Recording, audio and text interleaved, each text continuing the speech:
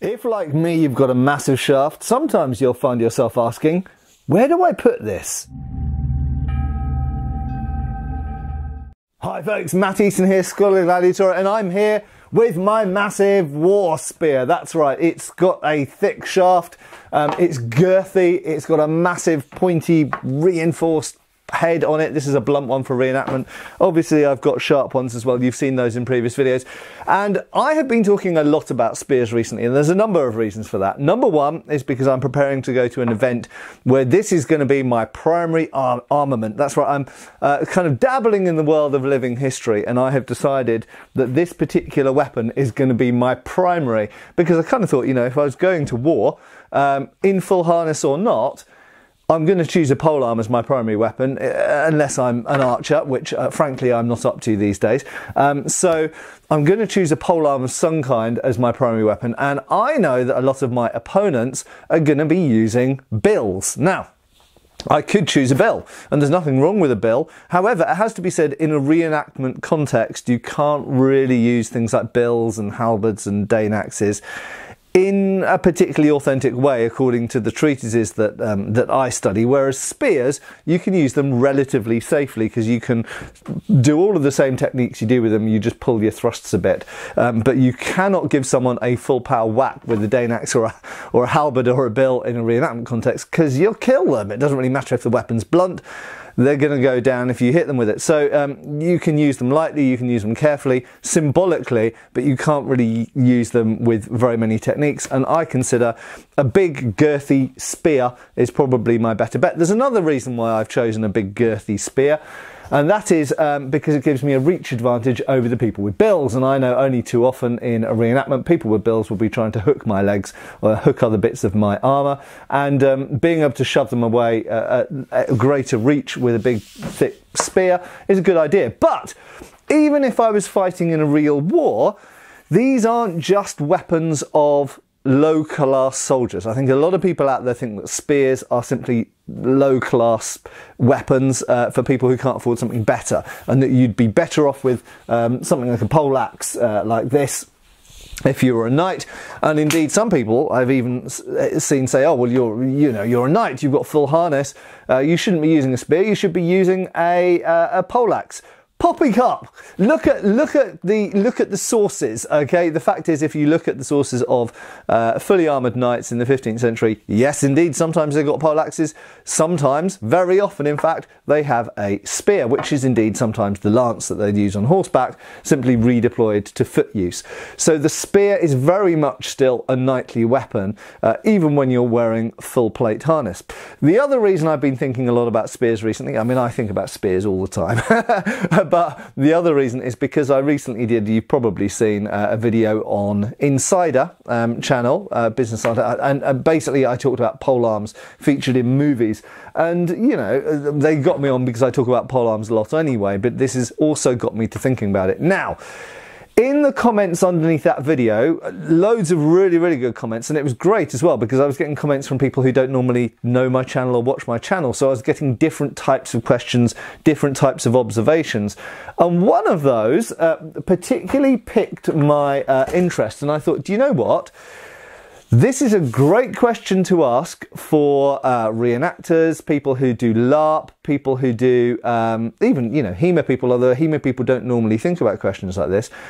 People who play video games or role-playing games particularly, or people who write novels. Could be historic novels, fantasy novels, doesn't really matter. That is, what do you do with your spear, with your whopping great shaft, your massive wood that you've got? What do you do with it in a situation where you can't have it in your hand? And there are many reasons why you might not have it in your hand. It could be that you're in combat and the press is so close that you want to drop this weapon and pull out a sword or a dagger and use that. Or it could just simply be a civilian, or kind of semi-civilian travelling situation whereby this massive thing is your primary. I can't even put this upright, it's so tall. This is your primary weapon, but you can't go into a tavern with it. You might not even be able to go through a fortified gateway with it. You might not be allowed with it because it's a weapon of war. So there's legal reasons and practical reasons.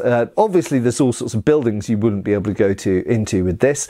But as I say, there are sometimes legal reasons in medieval Europe, and this might be even if you're looking at a fantasy environment. This is a very common thing we see in many societies where weapons of war, so a sidearm, a sword might be allowed, or a dagger might be allowed, but something like a spear or a lance or a halberd, you might not be allowed to wander around the streets with it because the local rulers are a bit worried about the people rising up and overthrowing them. So they say, well, you can wear a sword, but you can't walk around with a halberd or a spear. That's completely unacceptable. So there could be legal reasons, but mostly practical reasons. The simple fact is, yes, this is a wonderful weapon to have in your hand and be using as a weapon in a fight. But you're not always doing that. The fact is your weapons spend most of their time not being used to fight with. Your weapons most of the time are being used to carry around, or they're being worn at your side or whatever. So what do you do? What do you do with your spear or any other polearm when you're not using it? Well, I think the battle one is that we'll address that first, or kind of combat one. Quite simply, you drop it, okay, and at some point you're going to have to retrieve it. Now, funnily enough, I have wondered, I imagine that well-heeled people probably invested more money in their spears or, poleaxes than people who were maybe issued their weapons. And even if you're a wealthy man-at-arms with your beloved poleaxe, and at some point during that battle you decide to abandon the poleaxe because in that particular close-in pressed melee your sword or your dagger might be a better weapon, at some point, assuming you survive and your side wins, you're going to be looking for your poleaxe again. Now, in that situation, identification, and anybody who does archery and has marked their arrows, either the fletchings or the shafts, will be familiar with this. Identification is very, very important to say, that's my poleaxe, mate, that you're picking up. Can I have that back, please? When he says, whoa, I think that's mine. How do you know it's yours? And you can go, because it's got the letter M on the underneath of the hammer head. And he goes, shit, yeah, sorry mate, here you go. So identification, even if it's just other people like your retainers who are hopefully crowded around you protecting you, even if they go, oi, that's my boss's poleaxe, give that here, and they get it back for you. Identification of weapons is important. Obviously with something like a poleaxe it's somewhat easier.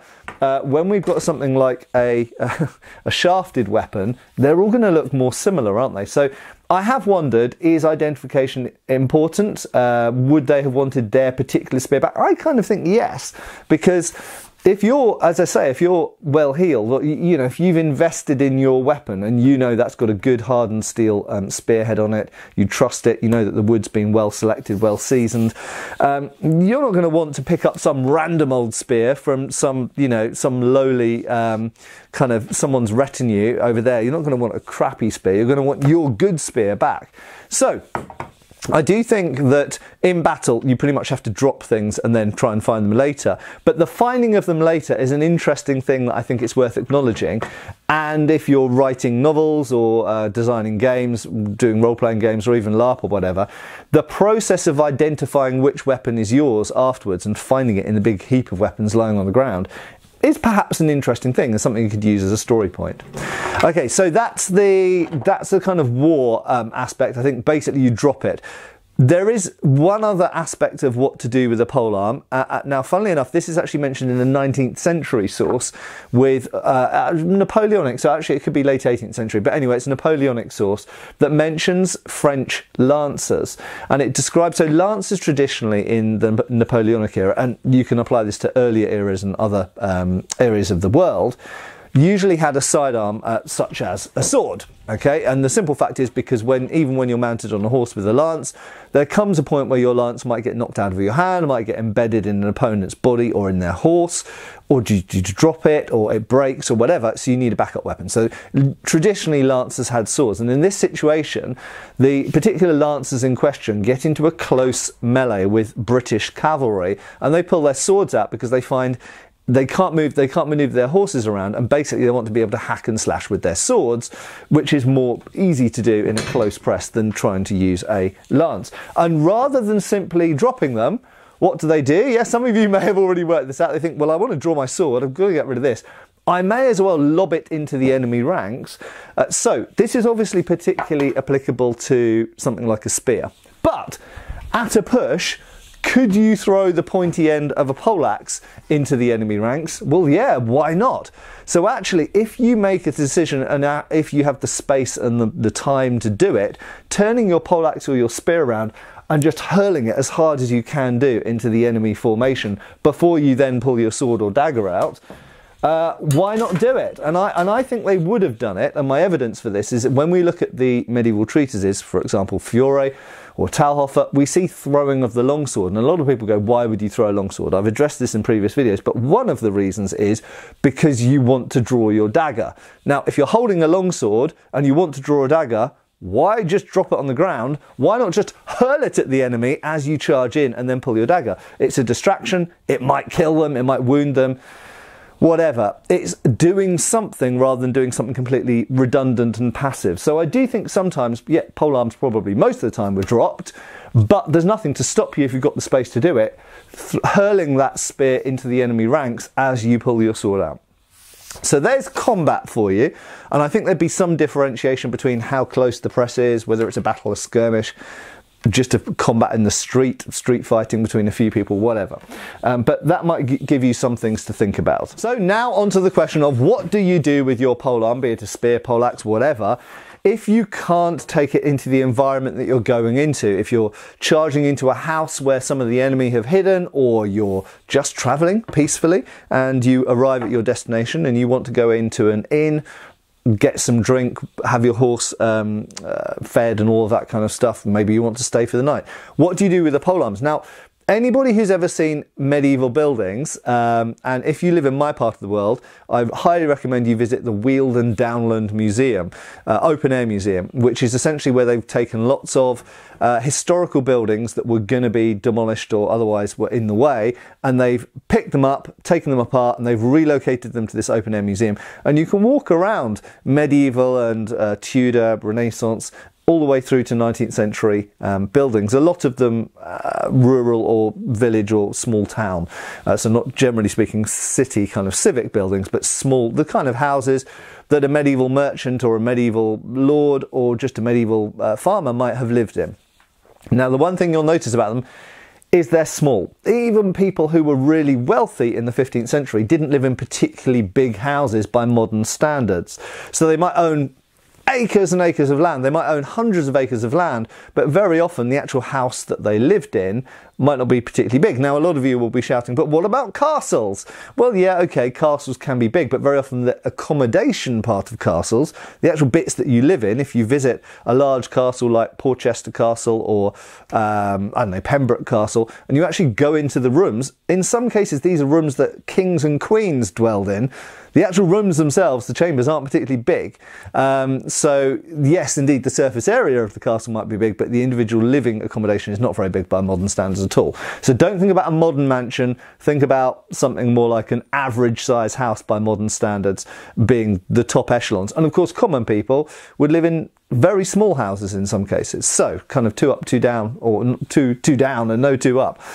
So what do you do with your polearms? Well, it's tricky, isn't it? Now, there is some anecdotal evidence that for storage, so if you're actually going to your own home, for example, that polearms and indeed things like longbows and any other long objects were sometimes stored up in the rafters, okay? Now, there are many advantages to doing this, one of those being that it's relatively dry up there. Certainly if your thatch or tiles or whatever is on your roof are well maintained, then storing it up in the roof, and in fact in my garage here, my poles, I think they're just out of shot, but they're actually stored high up. It keeps them high up, it keeps them dry, away from the damp and that kind of stuff. The problem with standing things on the ground is they will naturally draw dampness up and they will rot at the bottom in many medieval housing kind of situations.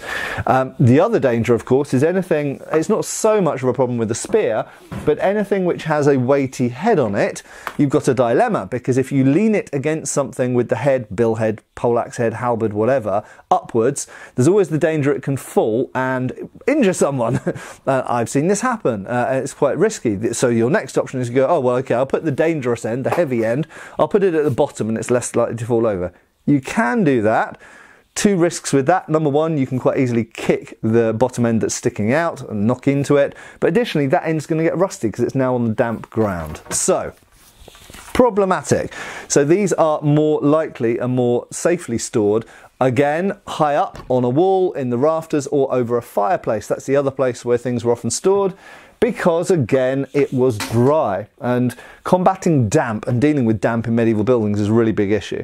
So for example, salt, which was extremely expensive and imported, but looked after, and often in a block or a kind of cone shape, salt was often stored in a recess next to or in the fireplace because it kept it dry, okay, and kept it from getting damp and being ruined. So, preservation and looking after things. And if you've got a particularly good piece of wood that's nice and dry and you want it to be reliable, you don't want it to break in combat, you don't want it to rot, you don't want it to get mold on it, all of this kind of stuff, and you've got a steel head, you don't want to get rusty and you want to stay sharp, blah, blah, blah, you want it to be high up in a dry place somewhere. So, if you're at home, I would say generally these would be stored usually high up on a wall, in the rafters, that kind of thing. And in fact, there are some images from the 15th century of an armoury where there are halberds. This is, I think, German or Austrian, I can't remember which. And halberds are absolutely racked on the walls. So that's how they were stored in armouries, for all the reasons I've just mentioned. Now, what if you were a traveller?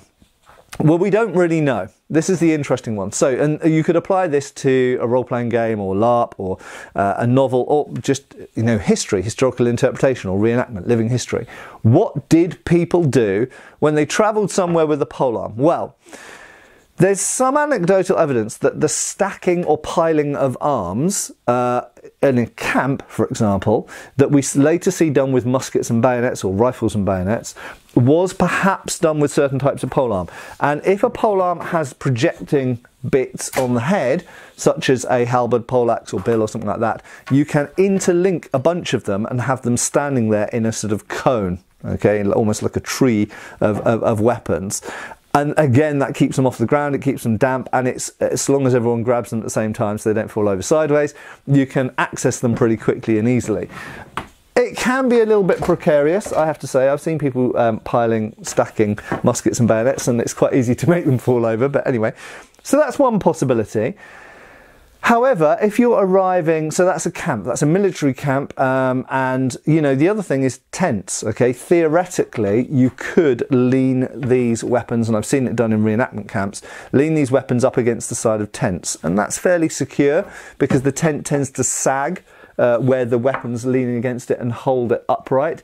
You could put it point up, point down. I think for people who want sharp weapons in good serviceable order. You see how much I'm struggling with the size of this polearm in here. It's quite a good illustration of the issue.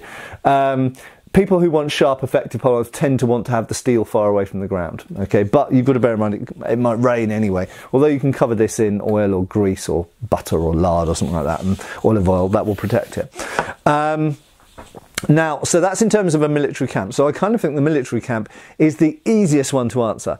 The difficult one to answer, which I don't really have an answer to, is what did people do if they were travelling with polearms and they arrived at either an inn or a tavern or, you know, so they were travellers and staying somewhere for the night, or they arrive at a city.